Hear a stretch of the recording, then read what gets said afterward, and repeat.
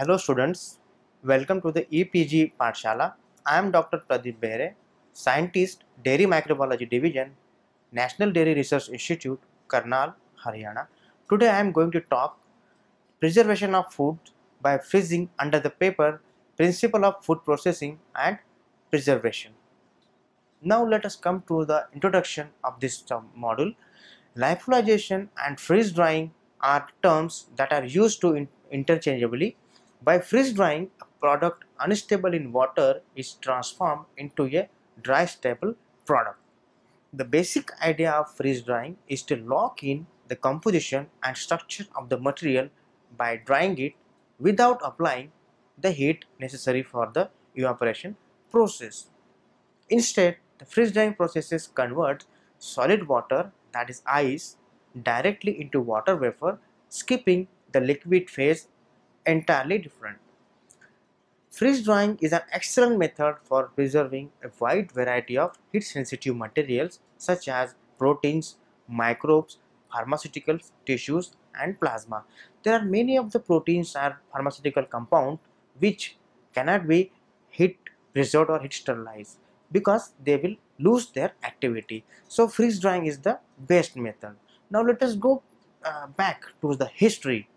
The first organ tissue were freeze dried in 1890, and in 1932 a vacuum freeze drying plant was built, but only after 1940 it became an industrial process with the freeze drying of blood plasma and penicillin.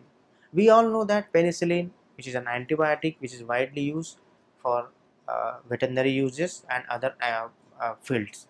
Freeze drying applications in the food industry started after the Second World War, and many important developments took place in the 1950s and 1960s. Several processes and products have been developed since that. Up to now, it is the most important technique to dry coffee, enzymes, food ingredients, and other high value foods. Freeze drying products for space missions and activities are some examples of the products developed with this technology. Thinking in high quality and long storage life foods. In addition, with the increasing concern about the food quality, this process could be considered as a valuable alternative to preserve foods. Now friends, let us come to us the learning objective of this module. In this module, the objective is to study food biotechnology, to study role of biotechnology in foods, to study various biotechnological methods to identify or diagnose potentially important microorganisms, to study the application of biotechnology in milk, food and dairy products. Now the sublimation. The fundamental principle in freeze drying is the sublimation. Sublimation is the process where the solid material changes directly to a vapor without first going through a liquid phase. That means in this case the moisture is removed without the help of uh, dry heat or something. Sublimation occurs when the vapor pressure and the temperature of ice surface are below those of the triple point, that is 4.58 mmHg at 0 degrees Celsius. So as shown in the pressure temperature phase diagram of the pure water, like evaporation, sublimation occurs when a molecules gain enough energy to break free from the molecules around it. Water will sublime from a solid, that is ice, to a gas, that means vapor, when the molecules have enough energy to break free, but the conditions are not right for a liquid to form. Sublimation is a phase change and heat energy must be added to the frozen product for it to occur. In the sublimation in the freeze drying process can be described simply as freeze, that is, the product is completely frozen, usually in a vial, flask, or tray. So, in the glass material, mainly the sublimation is taken place. Vacuum, the product is then placed under a deep vacuum well below the triple point of water. Dry. Heat energy is then added to the product, causing the ice to sublime. Next, the freeze drying process. Freeze drying, that is a lyophilization, is a drying process in which the solvent, it is usually water, and or the suspension medium is crystallized at a low temperature and thereafter sublimated from the solids state directly into the vapor phase. The freeze drying process usually falls into three stages: freezing, the primary drying stage, and the secondary drying stage as indicated in the figure. Within the three stages, the process comprises five primary operations, that is freezing, sublimation, desorption, vacuum pumping, and vapor condensation. In brief, typically, lyophilization process proceeds as follows. The sample is contained in a vial which is placed on a cool temperature control shelf within the lyophilizer. The first stage, freezing, involves a quick sample temperature decrease below triple point of water in order to avoid the appearance of crystals which could deteriorate or damage the material. Therefore, the shelf temperature is reduced and the sample is frozen to a uniform set temperature. At this point, the pressure in the lyophilizer is reduced to a set pressure to initiate primary drying. During the primary drying, water vapor is progressively removed from the frozen mass by sublimation, whilst the shelf temperature is controlled at a constant low temperature. During this stage, which represents longest part of the full process, almost the 95% of the frozen water is sublimated under vacuum conditions at temperature that should be below those of the glass transition of the product. As the sublimation progresses, a moving interface between the frozen and the dried zone is created. At the end of the primary drying, the shelf temperature is raised so that water free-absorbed to the semi-dried mass can be removed. Finally, in the so-called secondary drying, the water bounded to the porous matrix is dissolved by increasing temperature.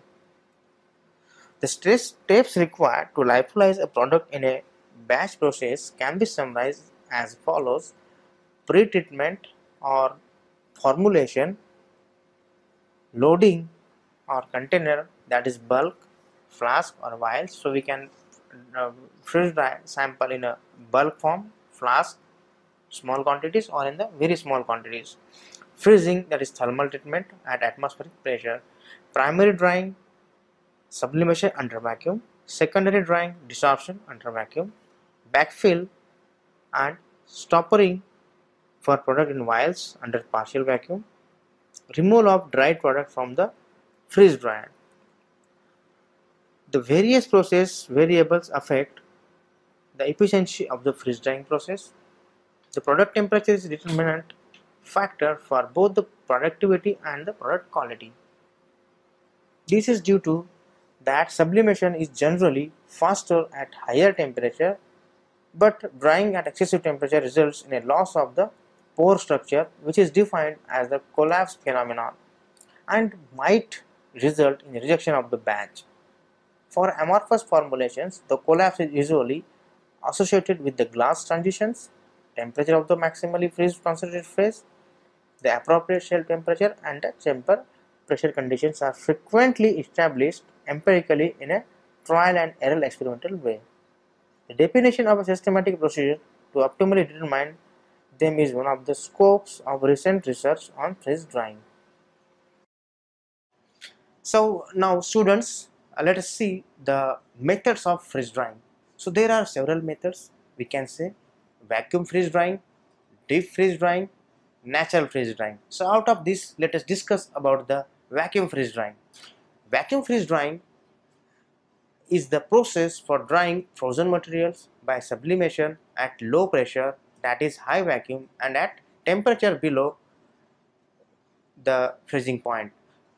Possibly a less confusing term to describe vacuum freeze drying is the Single word, lyophilization. Many a time we use lyophilization.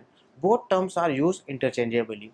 In a vacuum freeze dry system, the pump has the capacity to pull a vacuum of 4 mmHg and less at temperature below 0 degrees Celsius, where the water as a solid, for example ice, can under certain conditions of pressure and temperature converts to water as a vapor. The process is known as a sublimation. Uh, in the deep freeze drying requires only a freezer. It is non-vacuum process which has been described by several names: simple freeze drying, ambient freeze drying, cold spray drying, cold storage drying, non-vacuum drying. The deep freeze methods dries a solid by dehydration. The same laws of physics that govern sublimation apply here also. The process is quite familiar to those who have placed unwrapped food in the freezer compartment of the domestic refrigerator. Over a period of time, the food becomes dehydrated, it froze, acquired a vapor pressure higher than the point of coldest temperature, that is freezing unit. Its water vapor molecules were drawn to the freezer unit and trapped there. Deep freeze as a method of drying is relatively well known and has been used by the number of conservators in the past. However, the techniques has not caught on, perhaps because of the time required to dehydrate the frozen material is more. Coming to the natural freeze drying, natural freeze drying is mentioned briefly as a matter of interest and to avoid confusion with the other methods in use for drying. It is technique for a specific purpose and is limited to those parts of the world where winter climate prevails at a temperature below freezing. That means this is applicable only in the certain countries, not throughout the world.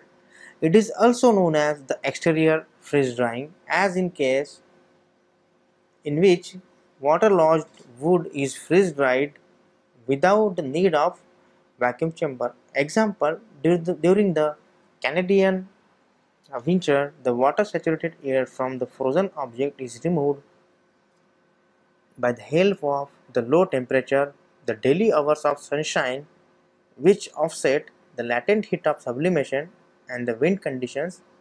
A tent-like housing with the polyethylene walls protects the objects undergoing treatment from undesired exterior conditions. Conceivably, frozen documents and books could be dried under the same conditions as waterlogged wood.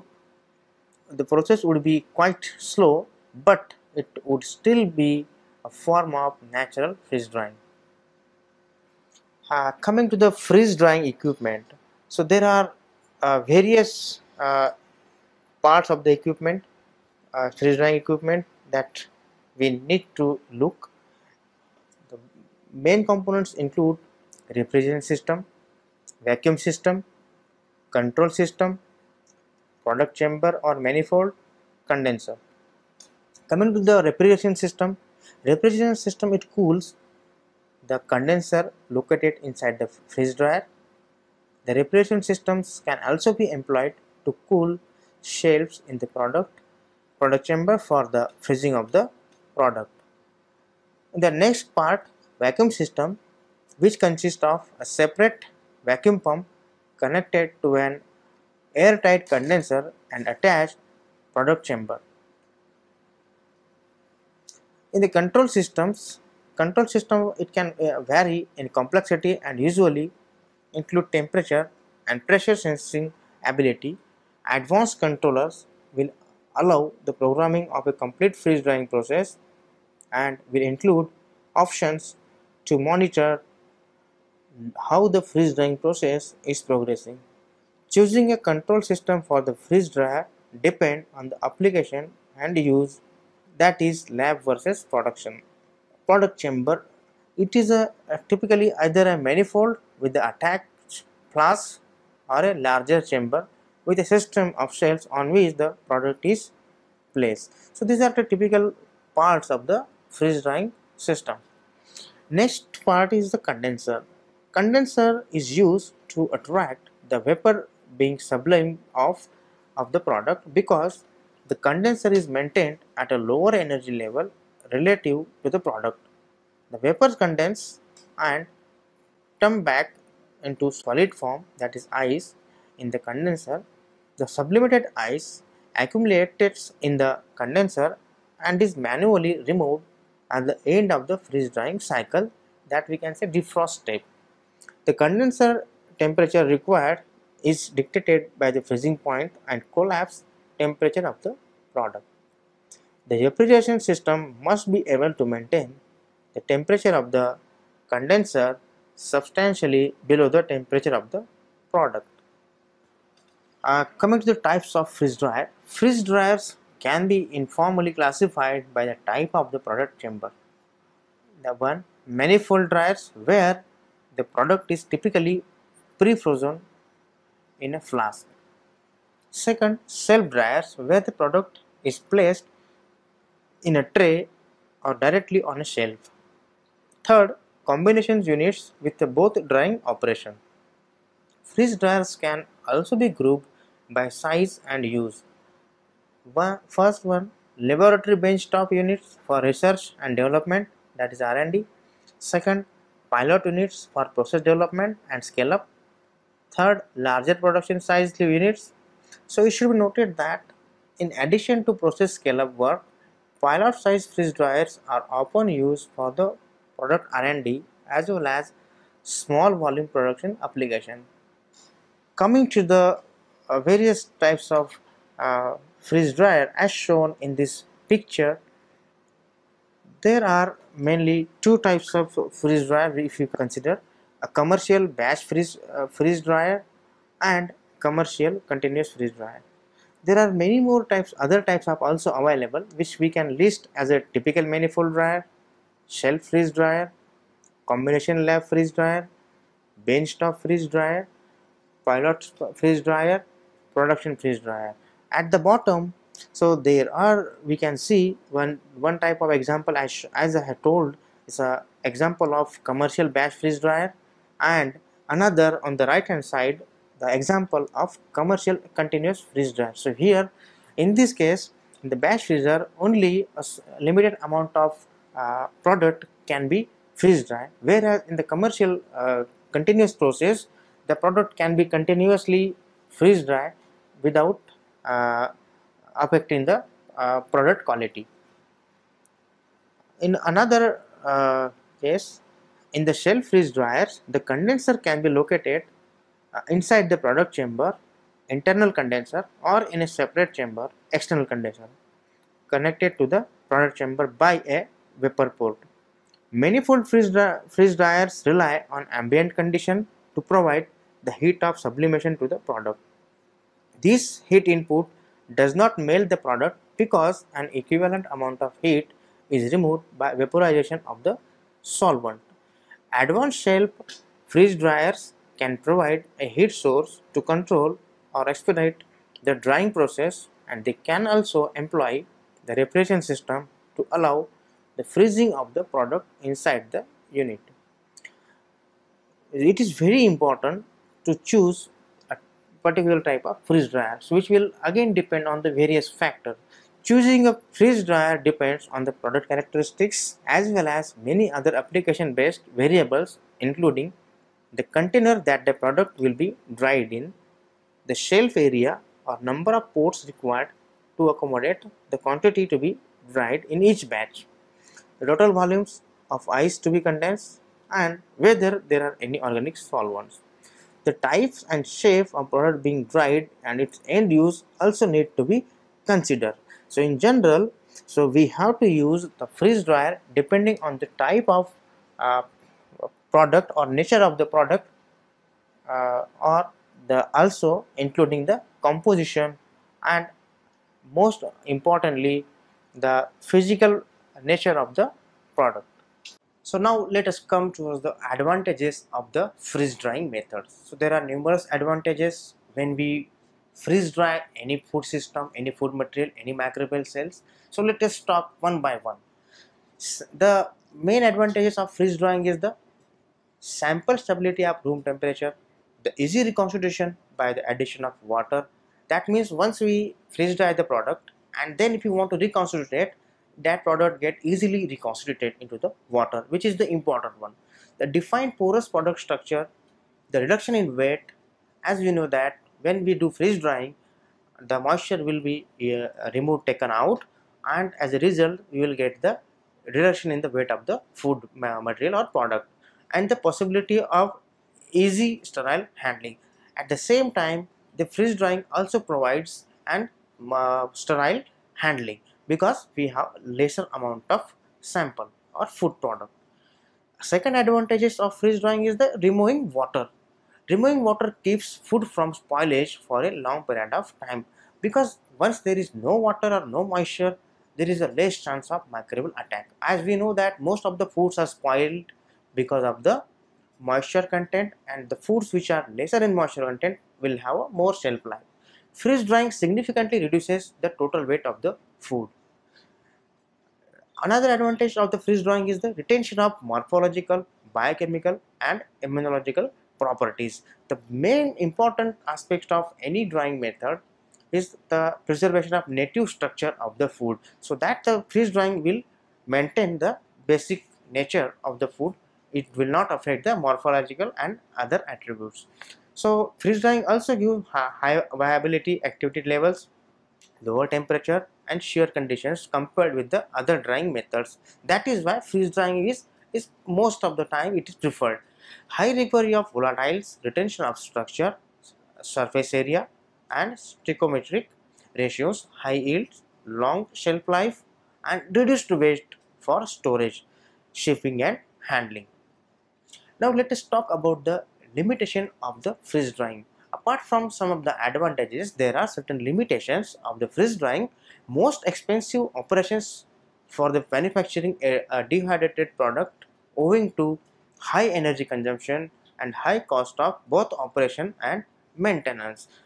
Freeze drying takes requires little bit higher cost because it operates at lower temperature and it requires more energy. The main disadvantages of this process derives from the slow drying rate and working condition close to vacuum pressures, which makes freeze drying a very expensive process in terms of time, energy and therefore economic cost. The final one, the freeze drying, this results in a limited use of this technique in the food industry and mainly restricts it to dehydration of only high value added products. Coming to the application and uses of freeze drying, today the field of its applications ranges from relatively simple preservable food over complex biotechnological or pharmaceutical products to proliferating bacteria and fungi. Although today great variety of foods, pharmaceuticals, etc. are produced by lyophilization, a successful application for long-term preservation of living systems like example cells is still one of the greatest challenge for the scientists in this field. Freeze drying is one of the methods of choice for preservation of starter culture. Devious cultures are also produced. So let me explain what are the starter cultures. Starter cultures are the good bacteria which are being used to produce various types of fermented milk product. What are the fermented milk product? These are nothing but our dahi, yogurt, shrikhand, lassi. So in this case, the starter culture or bacterial culture which are being used to manufacture this kind of fermented milks, these cultures are being preserved uh, or stored for longer time by using freeze drying. The shelf life, or we can say the how long we can utilize this culture. So if we freeze dry the culture, the shelf life of the culture, bacterial culture, starter cultures will be more than 1 year at low temperature. So that means we can uh, by using freeze drying we can not only extend the shelf life but also uh, save the cost of the particular product, because this will not spoil. Coming to the uses, pharmaceutical and biotechnology, freeze drying was developed to preserve bioactive molecules, DNA enzymes and proteins. Pharmaceutical products like antibiotics and other delicate solvent impregnated materials. It is a widely used process for dehydration and improving the stability of various pharmaceutical products, including viruses, vaccines, proteins, peptides, or colloidal carriers like liposomes, nanoparticles, nanoemulsions. The pharmaceutical companies often use freeze drying to increase the shelf life of products such as vaccines and other injectables. By removing the water from the materials and sealing the materials in a vial, the materials can be easily stored, shipped, and later reconstituted to its original form for injection. Freeze drying has become standard processing techniques in the bioindustry sector, where it enables stable products of high quality to be manufactured. It has become one of the most important processes for the preservation of heat sensitive biological material, because most of the time, as we know, that drying can also increase the shelf life of the food materials or the cells, or even we can preserve the material by drying. But there are certain materials which are heat sensitive. That means if we are drying by heat, their activity will be destroyed, or even that molecule may be destroyed. So due to this reason, we have to go for the uh, low temperature uh, techniques. So continuous innovations and process optimizations have increasingly led to more and more new applications of this process on an industrial scale. One of the major use of the freeze drying process is in the food industry. Freeze drying is used to preserve food and make it very lightweight. If we preserve the food by freeze drying, it not only increase the shelf life, but also it preserve the naturalness of the product. The process has been popularized in the forms of freeze dried ice cream, an example of astronaut food. The other food products where freeze drying applies are coffee, tea, crispy fruits and vegetables, ingredients for ready to eat foods, and some aromatic herbs. So there are number of products which are perishable in nature. For example, milk and milk products, they are perishable in nature, and without uh, using any method, their shelf life cannot be extended. But if we go for low freezing, low temperature, one of the finest example is the ice cream. So ice cream we have to keep at low temperature, not only to prevent its the body and texture, but also to control the contaminating organisms or the food poisoning organism. These there are certain organisms which can cause diseases to the human being if given sufficient uh, favorable conditions. So that is why it is freeze drying has a greater role in the food industry, because without freezing of the food, their value cannot be improved. In technological industry, especially in chemical synthesis, products are often freeze dried to make them more stable or easier to dissolve in water for subsequent use. In bioseparations, freeze drying can be used also as a late stage purification procedure, because it can effectively remove solvents. Furthermore, it is capable of concentrating substances with a low molecular weight that are too small to be removed by filtration membrane. So, freeze drying technique can also be used where there is less chances of uh, other methods where that cannot be used to purify or concentrate the certain molecules. Other uses includes, that is, in addition to food products, freeze drying is also suitable for other goods including flowers, microorganisms, pharmaceuticals, medical devices, and cosmetics, especially chemicals and pigments, enzymes, and ceramic powders. There are certain organizations such as Document Conservation Laboratory at the US, National Archives and Record Administration have done studies on freeze drying as a recovery method of water damaged books and documents. In bacteriology, freeze drying is used to conserve special strengths. The application of freeze dryings are numerous but is generally employed when the requirements demand. For example, preservation of temperature sensitive products, particularly those of biological origin such as enzymes, blood plasma, vaccines, etc.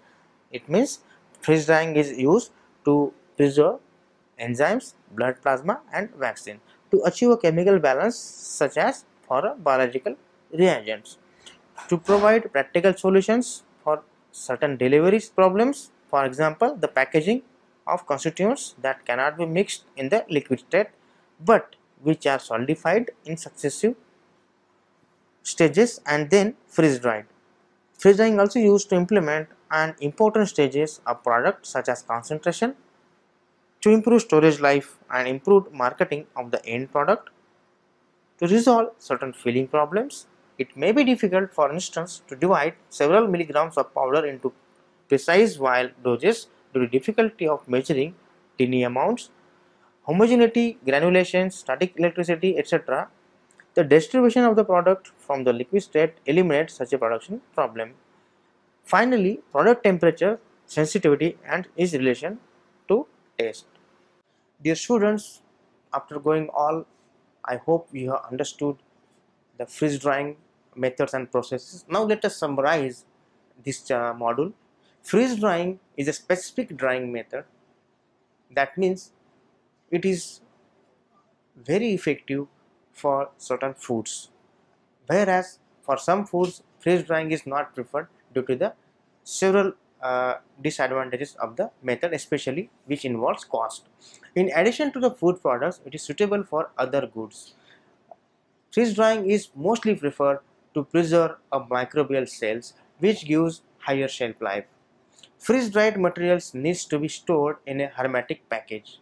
Otherwise, there will be more chances for moisture absorption and subsequently the freeze dried product may spoil.